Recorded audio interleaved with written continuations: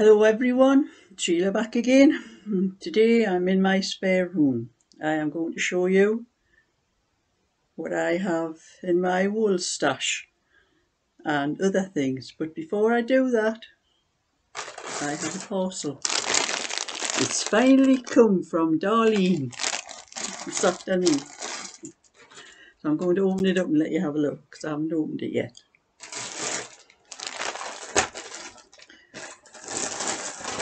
There's the open part.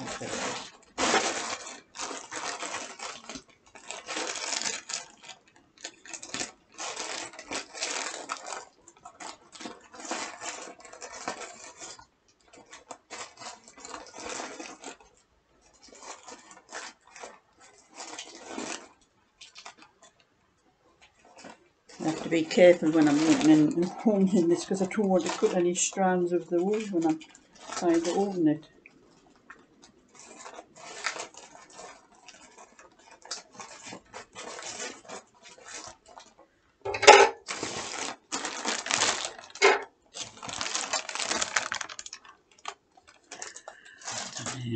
And this is what Darlene sent me. It's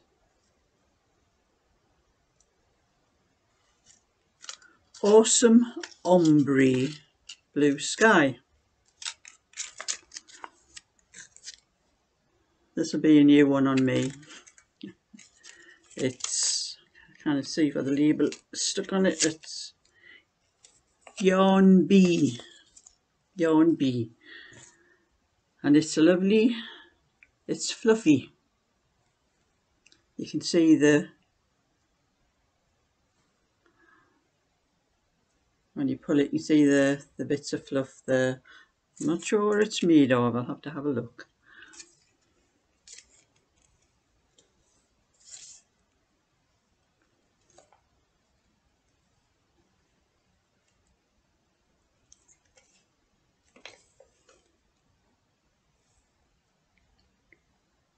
Oh, I found it. They're so small, the writing on here. 75% acrylic, 15% nylon and 10% wool. I can't wear anything made with wool, not all wool, but it's only 10% wool. So I did say, I think when Darlene was showing this, when she done the competition that I won, I said that I would probably like a scarf with this, but there's a lot more here than what I realised actually. Don't know how much, I'm trying to see how much there is in the board. 435 yards.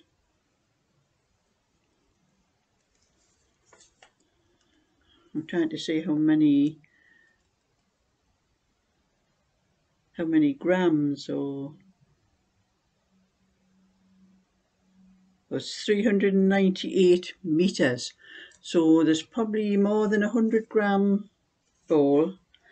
It's 3.25 millimeter needles, so it's quite fine. But I think if I was going to make a scarf, I think I would do it on a thicker needle. My video thing is still keep going light and dark, but I think I would probably do it on a bigger needle for a scarf. You don't have to have it closed up stitches.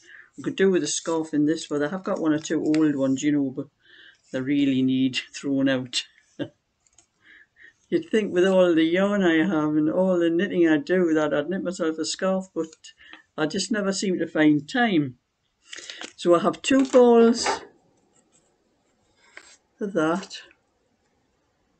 So there's probably about the equivalent to 300 grams. I'll probably weigh it when I take it downstairs because I'm up in my spare bedroom at the moment. So thank you, Darlene. It's finally come, and I like this. Blue is one of my favourite colours. I do like this, and it is a mixy. Different shades of blue in it. So I'm going to have to find time to do that scarf for myself. I'll get around. I'll probably do like a lacy type, so there's a lot of holes in it. And if I find that I can't wear it because of the 10% wool, I'll probably give it to my granddaughter. So that is that. And I did say I was going to show you my stock of wool that I have. A lot I bought and a lot have been sent. So I'm going to turn this. I have my laptop on one of those table on wheels, you know, I'm turning it around to let you see. Those are my shelves. My seat back. The shelves are like I've told everyone, this used to be my husband's workroom, and this here was his bench where he used to do. You probably can't see very well at the moment, but I'll bring the computer down. I need to tip it really. Yeah, you see there's a big jigsaw on that bench. I might one day get it finished.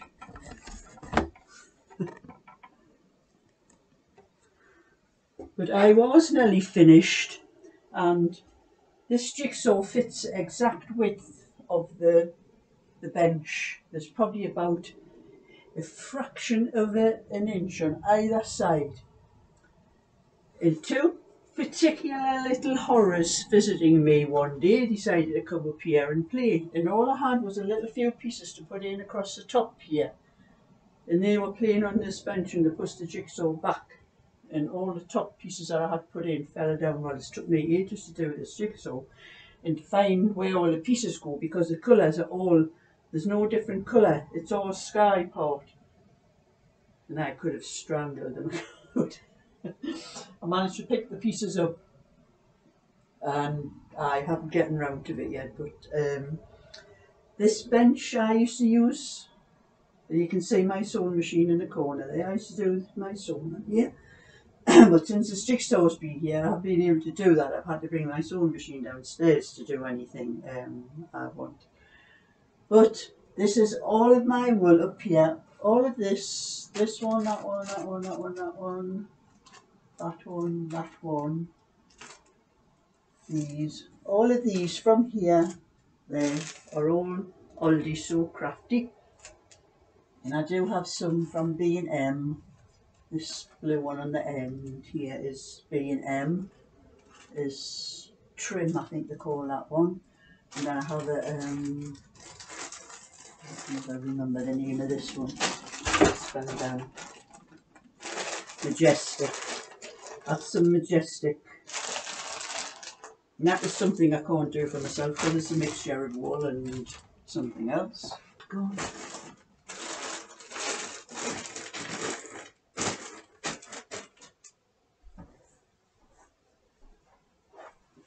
So I will one day get around to knitting a lot of this up, and up the top here I have red. That is what I'm busy knitting at the moment for Claudette. Some more Majestic brown Aran. I have some pink patons. There's 4 balls of pink patons, and I think there's about 6 or 7 balls of the Majestic. That is the cream that I got for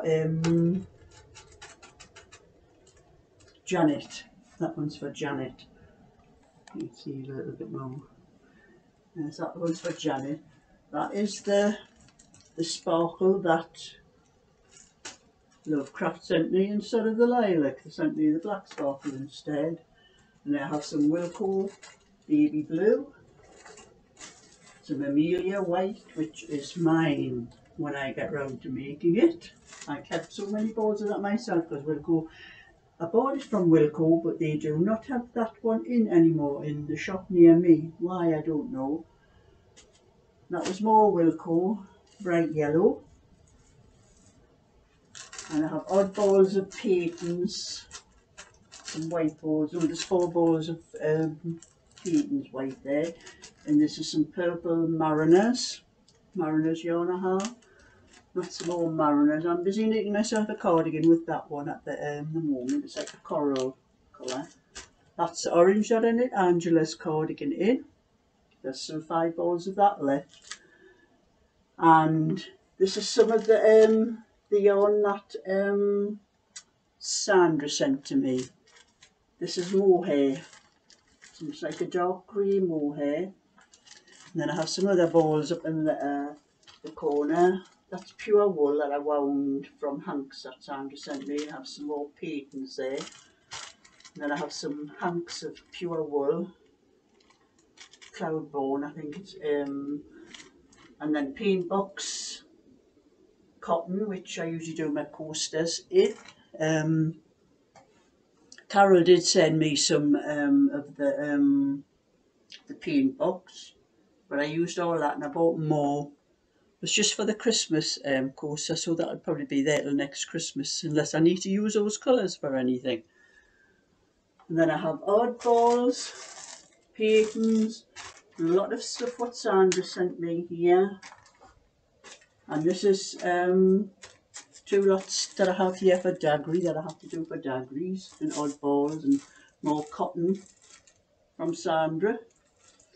And the bottom shelf here, this one, that one, that one, that one, that one, is all Poundland.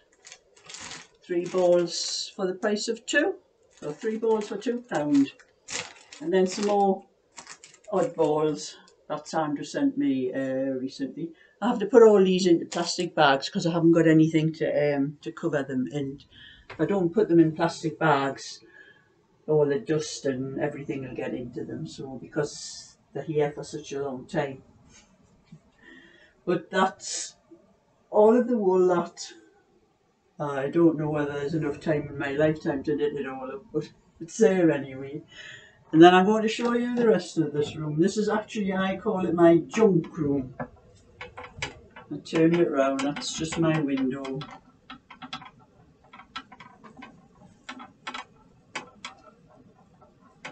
And I have a spare bed here for anyone that needs to stop when they come. But I have a couple of bags on here. These are bags where I keep all oddballs. These are just little bits of wool in that bag, you know, little bits and pieces that's left over. And that is all the cuttings of everything I sew up. I keep all the little pieces of wool that I cut off, and they do for stuffing if you need to stuff anything. I haven't had to stuff anything. I think the last thing I needed to stuff was a pin cushion. But if I need anything to stuff anything, that's what all those are kept for. It saves you buying that stuffing which costs you a fortune. And then I have lots of balls in here. When I've been doing crocheting, knitting, anything odd balls, they get put into the bag here. And that was a bag I crocheted quite some time ago with some of that. It was Aldi's. It was my granddaughter gave it to me actually. It was that I don't know what you call it. You can see where it is. It's very thick. Chenille, I think it's equivalent to chenille. I made that bag. I also made my granddaughter bag as well. And then that was some what I had in the same stuff but in the lemon. And this is where all my cones I have. I have lots of machine knitting cones. These were quite thick. This was from a firm I used to get it from called Brownwell. That was where all the cones used to come from. It used to be, this was a 4-ply acrylic bag that was in this one, but this is that.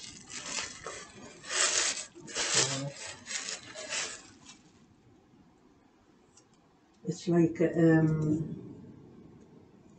it's got little knots in it. You can hand knit this. It's meant for the knitting machine, but it can be hand knitted, which I might get round to that one day as well. I think I did knit myself a cardigan with that quite some time ago.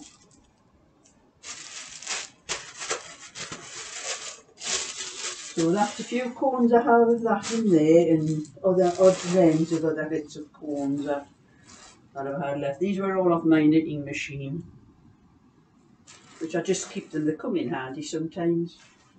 But this was one of those bags I just made it long and slotted a thing in the top to fasten it. And the rest of the room is junk. This is something that the kids play on. It's a game, a racing game. You plug it into the television. They've tried that, it's not very good. There's another thing they play with. Cars go round and round and round on, and they'll have a bag down there full of junk. That one's sorting out and throwing out what I don't need. And that's the thing that goes on the top of my granddaughter's car. One day she might come and get it. She left it here when she got another car. I don't think it fits on the car she's got now, like, so she left that here anyway. And then I have a shelf in the corner here. These were all my husband's DVDs. I don't know whether I can get over there and move that little table up to me. I can't get in for the junk I've got down the bottom of this bed.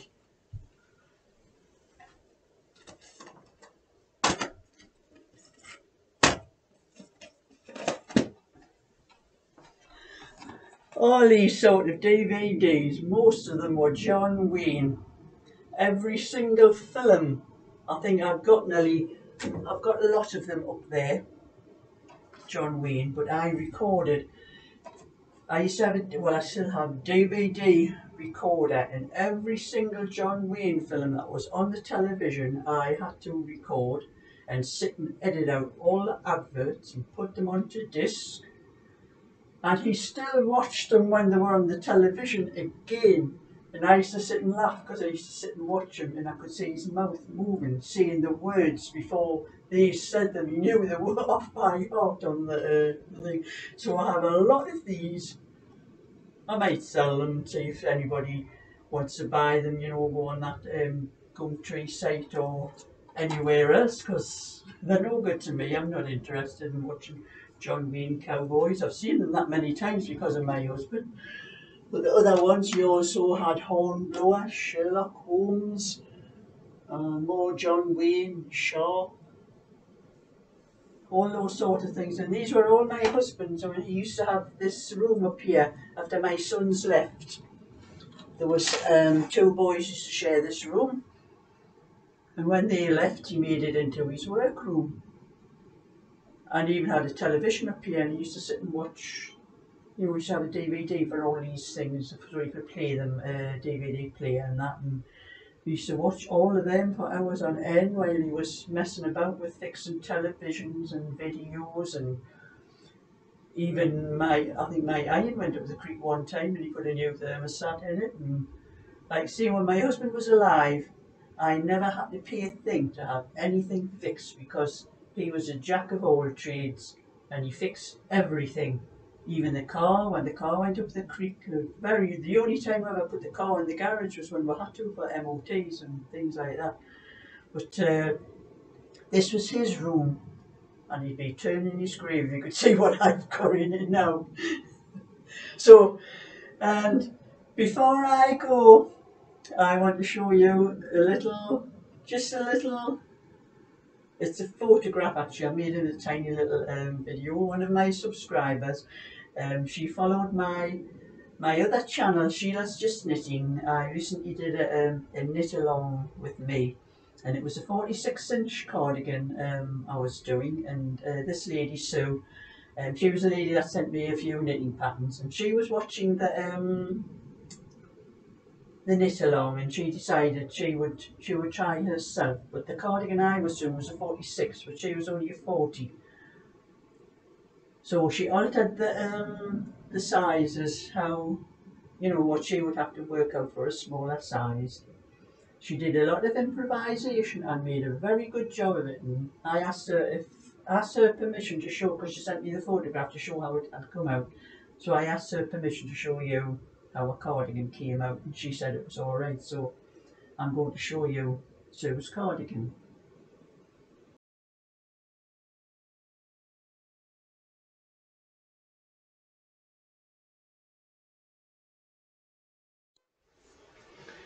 And I think Sue made a very good job of that. I might, you know, a hint I could do with some help with some of these orders, you know, Sue. Would be an idea.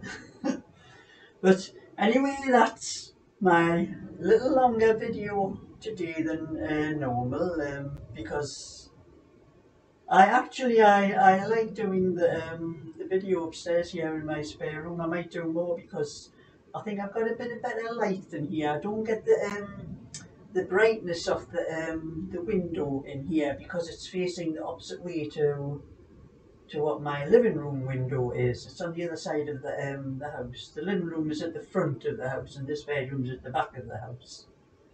But I also have another spare room as well, a single room, and that's where I do all my ironing and I keep all my washing and things like that I need to do and that. Because I have a big 3-bedroomed house. And actually I might be by myself, but I need a big 3-bedroomed house. So the thumbs up and subscribe, and I'll catch you again another time and let you see whatever else I'm getting up to. So bye for now.